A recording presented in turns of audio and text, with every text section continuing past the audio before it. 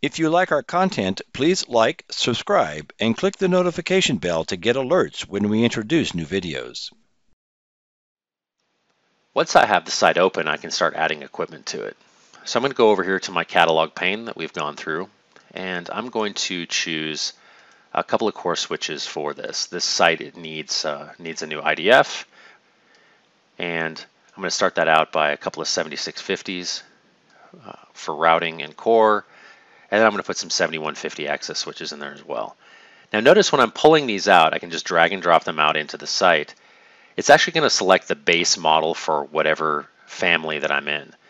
So I'm actually not planning on using these 7150 C08Ps, but they're really placeholders right now.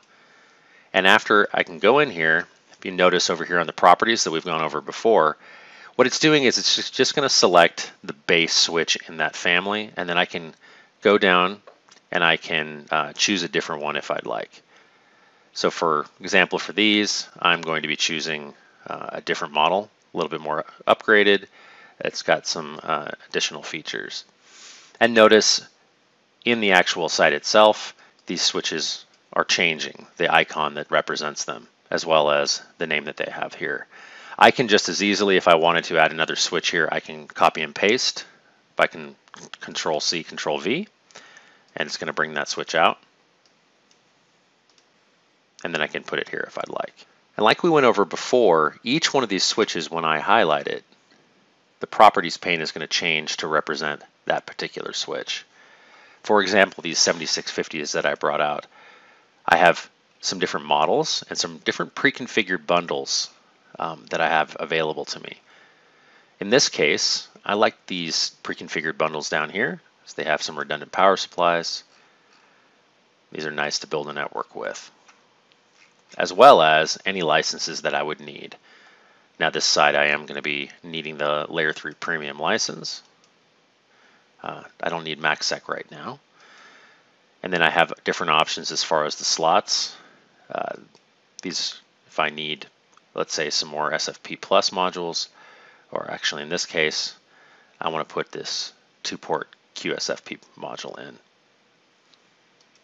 I can do the same thing on this other switch. It's going to remember which tab I'm on. It's trying to make things easy for me. Notice because I chose a bundle, this bundle actually already has these fan and power options already set up. If I chose a bundle that didn't have those, or if I didn't choose a bundle and just chose a base model, I would need to select these. But I can continue to go down here. In fact, actually for this site, I actually would like to add a smart zone to manage these switches and maybe some of the APs that I'm going to be adding later. Much like the switches, when I add the smart zone, it's going to add the base model, and then I can look in here at the different models that are available and see if there's another one that would actually do the trick. I am going to choose the S124 because I do want those SFP Plus ports available for this one. And notice as I bounce around between these different switches, I do have different options available, but I can kind of pick up wherever I left off depending on where I'm working at the time. In the same way that I can add equipment very easily, I can also delete it very easily. I can either highlight and click the delete key on my keyboard, or I can right click and hit delete right here. I can also use these options up on the ribbon up here. Now just again, I've added these switches by clicking and dragging them out. I could also use the advisor if I'd like to. I can click on the, let's say, the wireless selector because I want to add some access points to my bill of materials here. And I really need some wall plate APs because this is going to be an MDU site. And I can click on the H510, add it. It's going to ask me if it would like to close.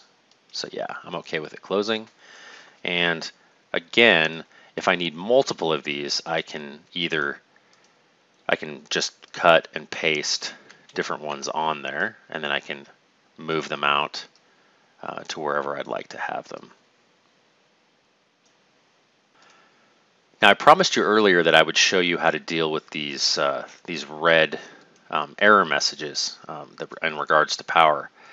So I have a couple of options. What I can do is I can either right-click on the access point and click Connect, which is going to allow me to connect it to one of the switches and get rid of that, or actually have the connection tool up here on the bar as well, where I can actually just drag and drop a connection.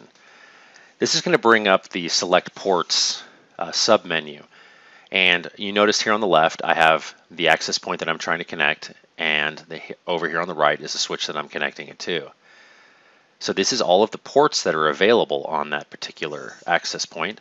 Here's the uplink, which is the one that I'm worried about right now. I want to uplink this, and it's asking me over here how I'm going to be getting my power. So I'm going to click and select the uplink, and I'm going to connect that to LAN number 1 of this ICX 7150. Down here, it's going to quiz me a little bit on the cable length and the type of cable that I'm going to be using, just to make sure that I'm within spec and it's going to be actually delivering enough power. If I click the connect button and then I click close, as you notice, that has now been connected to that switch. Of course, you're thinking right now, why didn't the message go away? Well, this switch actually doesn't provide any power. And so this is, again, I'm highlighting a bit the different validation that you can get from the Iris tool. This has happened to partners before where somebody is in a hurry and they choose a switch and they forget that they didn't choose one that actually provides power. So I've connected it and it hasn't gone away. So now this is highlighting to me that I have an issue that I need to deal with here.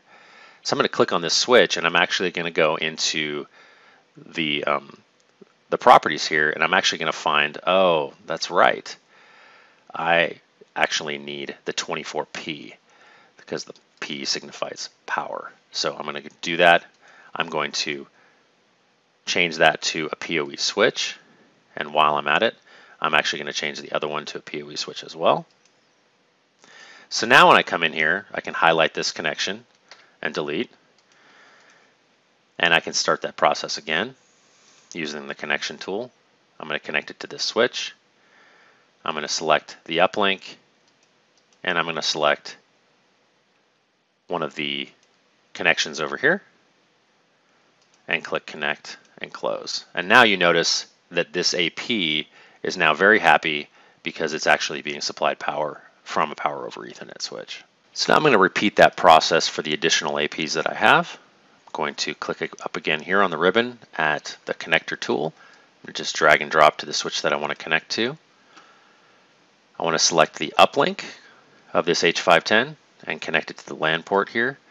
If I just click LAN and I don't drill into the actual specific port, it'll just choose the next one that's available. Or I can actually click on the particular port that I want to use depending on how detail oriented I want to be.